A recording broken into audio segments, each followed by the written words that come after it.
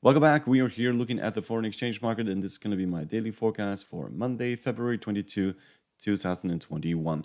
If you like to support our channel, you're welcome to hit the subscribe button down here in the corner, hit the like button and the bell button to see our newest videos, and you're welcome to join us over at Patreon, where you can get access to our full technical analysis, our signal service, and also our online trades and courses. So the link is down below. You're very welcome to join. So we'll start by looking at the Great British Pound and the US dollar. And as you can see, on Friday, we did rally up towards 1.4 and then gave most of those gains back. We're still at 1.4, so that is still holding. So the previous highs here are still holding.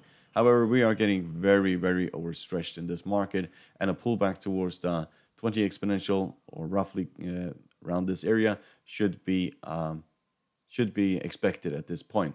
So a fall of roughly 1.27% is down towards the 20 exponential, and that's where you will most likely see buyers come back in. That's how this has been behaving for the last few months, and yes, the 20, the blue line, the white line, the 40, and the 50 moving average have acted as a major support in the past. So pullbacks towards the moving averages are expected to have a lot of support. So technical indicators are very bullish still. We are significantly overbought. The RSI is at 77. We're way outside of the Bollinger Band. So if you see them, the stochastic turnaround here, then it's a very clear sign that we are going to go lower. But pullbacks are buying opportunities as we are in an uptrend at this point. So let's look at the US dollar and Japanese yen. As you can see, we ran into major resistance here at the 300 moving average. We did break the 300 moving average, but then we fell to much lower levels. Question is whether or not we are going to break the 20 moving average here in the Bollinger Band and head towards the lower part of the Bollinger Band. That's not how this has been behaving the last few weeks. We actually have been bouncing off the 20 moving average here in the Bollinger Band, and it looks like we are actually changing direction here. So we were in a downward channel for months and months, all the way back to March last year, and it looks like we are creating lower highs at this point. So here, here, and here, and if we bounce from this area here, then we'll create even another lower high, and that means that we are most likely going to break through the 300 moving average and going to trend to the upside. If you look at the technical indicators, they are fairly bullish at this point, the bearish at this point. They are turning around, stochastic is turning around, the MACD is turning around, and so is the RSI and the CCI. So yes, it all depends on whether or not we basically rally from here. If we do, then we may go past the 300 moving average. So let's look at Euro, US dollar. We found support down here at 12.03. We rallied up towards the 50 moving average and then found resistance at the 50 moving average.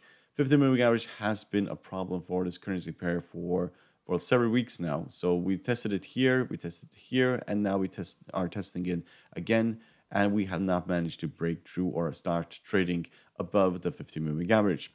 As long as that is the case, we are just going to see a continuation of what we have been seeing the last few weeks.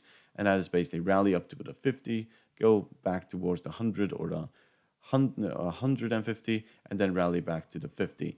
So at this point, you just have to wait. If we rally above the 50 moving average and start trending above that, then we may go and test these previous highs here. Otherwise, I'm just going to stay far away from this currency pair. So let's look at Aussie dollar, US dollar. As you can see, we had a massive rally on Friday. We are up at 0.78 at this current stage, but we are extremely overstretched at this point. Just look at the Bollinger Band here. We are way outside. The RSI is at 79, but other technical indicators are still very bullish. Long-term target high here is 0.8. So pullbacks towards the 20 moving average or 20 exponential moving average down here at 0.77. That is fairly likely that it's at this point. So it may fall back and then continue rallying to the upside. But this will most likely be a grind up towards the 0.8.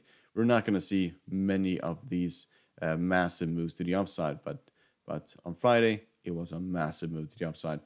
So let's look at the US dollar, Canadian dollar. We fell significantly on Friday. So we ran into resistance here, which is kind of an area where we have found support in the past. So we tested it here, also here and here. And if we manage to break this support line, then we are going to go much lower. We are very overstretched to the downside. We're actually at the bottom of the Bollinger Band. We're also at 31 in the RSI. So we're on the edge of being oversold, and technical indicators otherwise are turning around. So we may go through this previous support line, head a little bit lower, and then rally and head it lower. We are in a downtrend, and basically every rally at this point up towards the 20, 50, and 40, that is going to see a lot of resistance in that area. So hope you find this helpful. You're welcome to support our channel by subscribing, hit the like button and the bell button to see our newest videos, and you're welcome to join us over at Patreon. The link is down below. Good luck and thank you very much.